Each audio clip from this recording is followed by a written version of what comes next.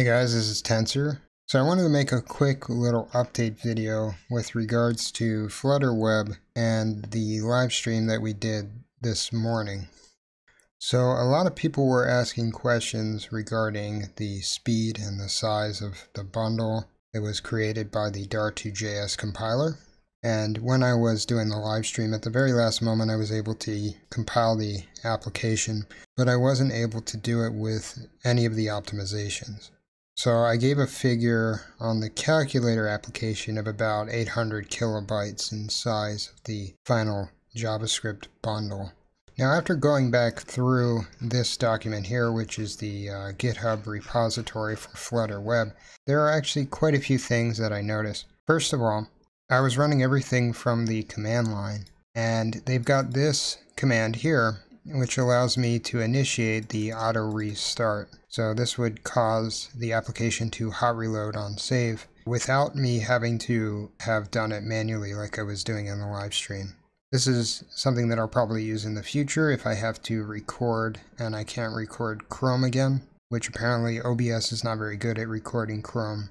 Also, if you come down right below where you've got this command here, they talk about building production with the JavaScript compiler. And they do in fact confirm that it is using the Dart2js compiler. And if you go over to the Dart2js site, there are quite a few commands that you can put into the compiler to sort of slim things down. They've also got the release compiler, which we used before, which is just webdev-serv-r, which if you want to put it on the server, or just webdev-build if you want to actually build it out and then put it on your own server. Also, we have our build.yaml file, which I did try to use, but remember it didn't work because for whatever reason I was running things inside of VS Code and the Dart virtual machine didn't like that.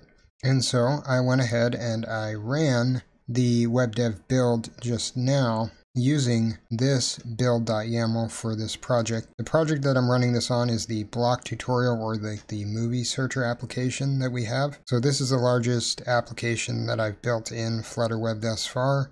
If we take a look at the app, it's, I guess, a semi-large application.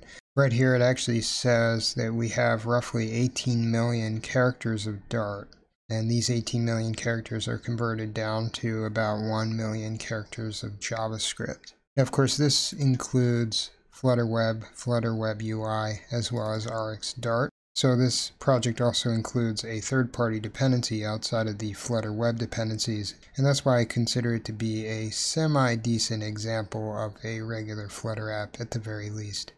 Now, to really kind of demonstrate what's going on here, what I've done is I've started up the webdev server using webdev-serv-r, so it's going to use the actual build compiler and it's going to optimize the code. And then we're going to actually launch the server and we'll be able to see how large the bundle is using the debugger right here.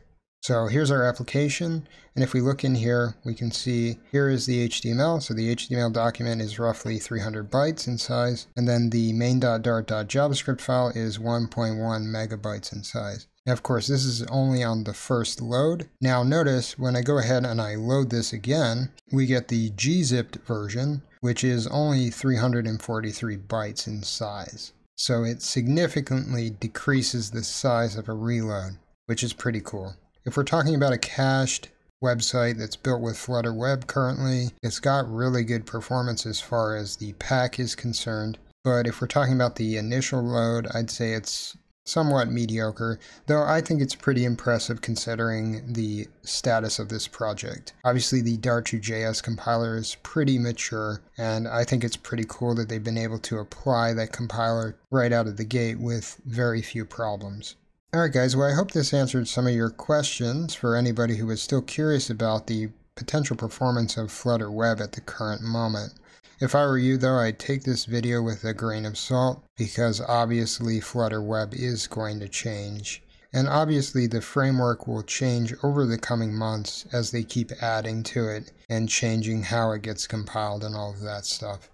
Alright guys, well if you liked this video, feel free to like and subscribe. If you have any questions or comments, feel free to leave them in the box below. And if you dislike this video, then by all means downvote it as much as you like. Have a good night.